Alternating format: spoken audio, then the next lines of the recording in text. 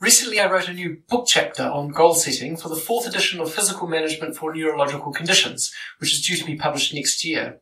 I'm pretty excited about this chapter because I've included some new content in it that I've not previously written about in my past publications on goal setting in clinical rehabilitation. One issue I raise in this chapter that is the subject of this video is why I find goal attainment problematic as an outcome measure in clinical rehabilitation.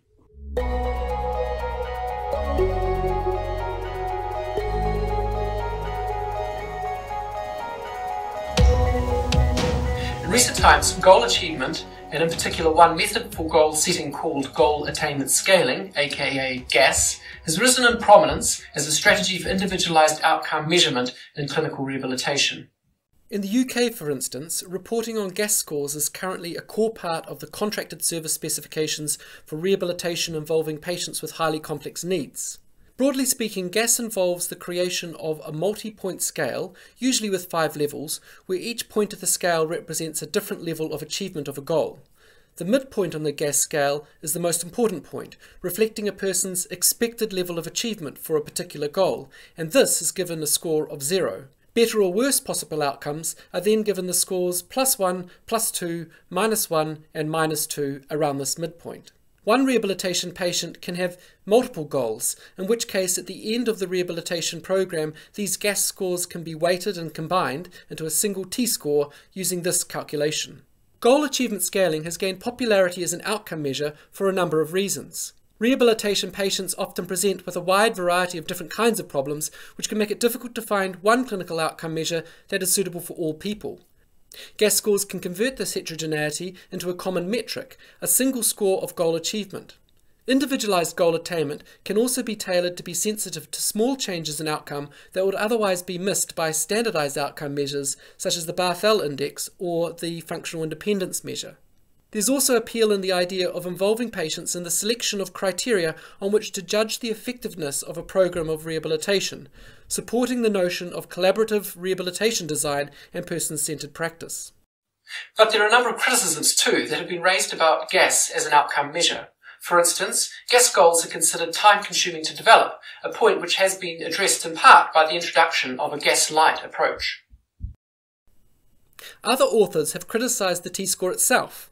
T-scores start with the assumption that goal attainment scaling produces interval data, where each step on the scale is equivalent, like centimetre increments on a ruler, when this is not by any means necessarily the case.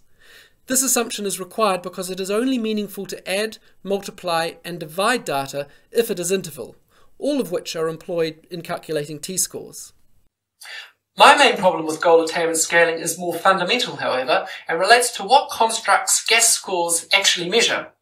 Changes in scores on a measure of goal achievement reflect two things. Firstly, changes in a person's health, functioning or well-being from a baseline state, and secondly, the expectations of the person or people who set the goals.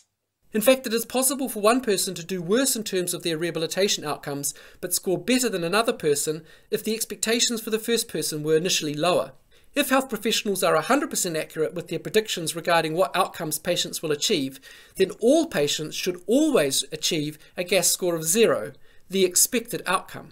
Indeed, proponents of GAS have stated that when clinicians consistently score above 0, then this should be taken as evidence that these clinicians lack experience or are attempting to massage the GAS scales to make the outcome seem more positive, not that the clinicians or healthcare team is achieving better than average outcomes for their patients. However, a rehabilitation team could be both under-ambitious and worse than others at delivering therapy, and so consistently score 0 as expected on their patients' GAS scales. GAS scores cannot distinguish between substandard therapy oriented towards easily achievable goals and extremely high standards of therapy with very ambitious goals. There are other implications arising from this.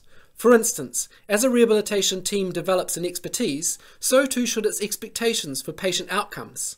As such, even if a rehabilitation team improves the quality of its service delivery, its average GAS score ought to remain a steady 0. GAS scores therefore cannot be used to meaningfully benchmark performance between two services, nor within one rehabilitation service over time. Despite these difficulties, there's still value in reflecting on goal attainment at an individual patient level. The degree to which a person achieved or did not achieve a particular goal can provide a useful point for discussion for rehabilitation professionals reflecting on their practice as a team or with their patients.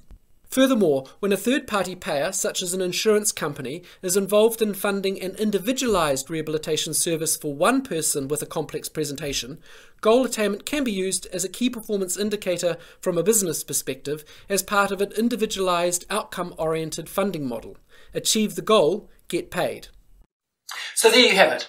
Goal achievement can be informative and can even drive healthcare funding models when used at an individual patient level. But it is difficult to meaningfully compare goal achievement between patients, between services, or even within one service over time. This makes GAS a poor clinical measure to use for research purposes or for benchmarking healthcare services at a population level. Goals do have many other uses: communicating expectations and objectives, enhancing motivation, providing direction for the selection of therapeutic interventions, sharing decision-making. But none of these other purposes require goals to be achieved in order for goal setting to be a beneficial clinical activity.